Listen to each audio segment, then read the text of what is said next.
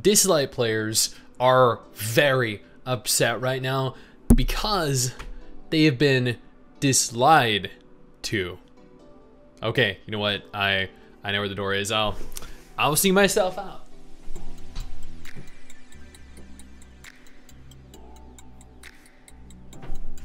Okay, you know what? In all seriousness, this is actually horrible. You know what isn't horrible though? All of our incredible patrons over on Patreon. You guys are literally the most incredible people on the planet, hands down. And I cannot thank you guys enough for considering me worthy of your patron status. Also, if you have a minute, consider following Mrs. Stix and I over on Twitter. So here we have two different threads, both about the exact same thing. According to the thread, about a month ago, the devs behind Dislyte released a video apologizing and letting their community know that they were listening to them. This is something that a lot of companies do.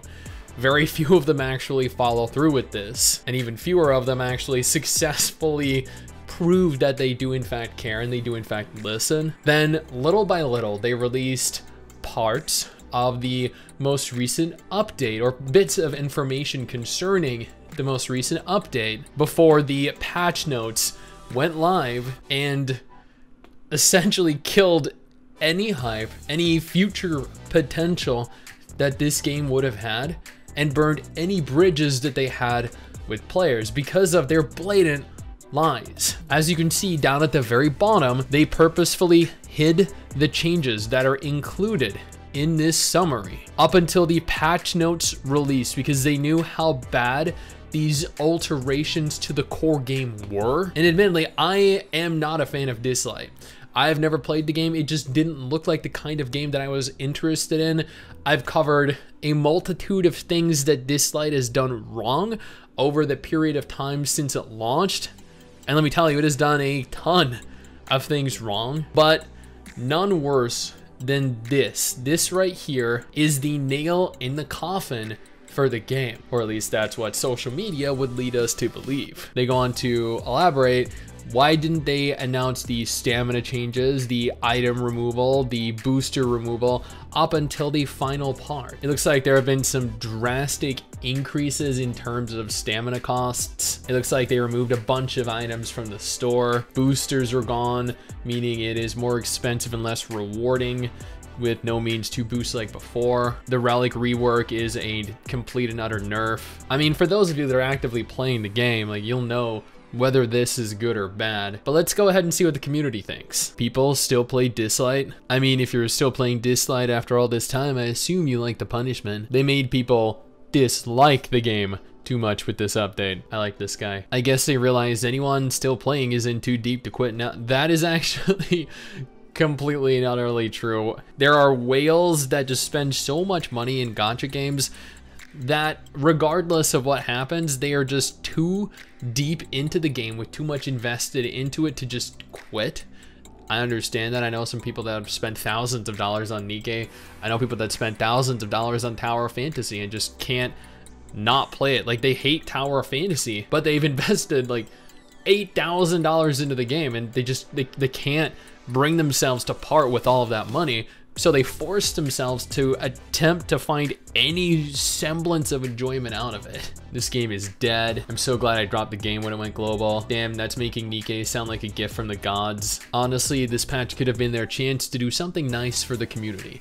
They did listen to players and made some good changes in the new patch, but to balance out the good stuff, they just had to ruin it by making some stuff worse. But you honestly can't expect a greedy dev to suddenly switch, I guess.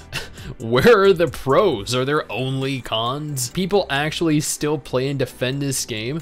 I guess some people like being repeated. Dude, that is the, it's like, it's like people that, that still go on to state that Tower of Fantasy is of comparable quality to Genshin Impact. It's like Tower of Fantasy is a perfectly fine quality game. It's not bad by any stretch of the imagination. The studio behind Tower of Fantasy is bad, but the Tower of Fantasy game is not bad. But it is not the same tier as Genshin Impact, even though Genshin Impact isn't, you know, like a bastion of quality. But people just like to defend what they like despite us having a difference of opinion.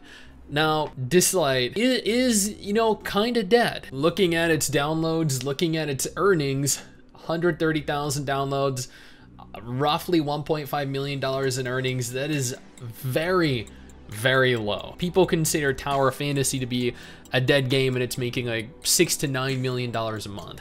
Blue Archive, Arc Knights, Punishing Grey Raven, Honkai, like 30 other gacha games I can name off the top of my head are all making upwards of $5 to $30 million a month. Dislyte, 1.5. Yeah, this game is kind of dead, and this is just gonna further drive the game into the ground. But you know what, if Dislyte isn't your kind of game, then no problem. I got you covered right now with 2 different videos on screen. One featuring a brand new gacha game I think you ought to check out. Seriously, it looks really good. The other featuring a list of what I believe are the best gacha games available right now. These games are essentially the pinnacle of what the gacha genre can offer us.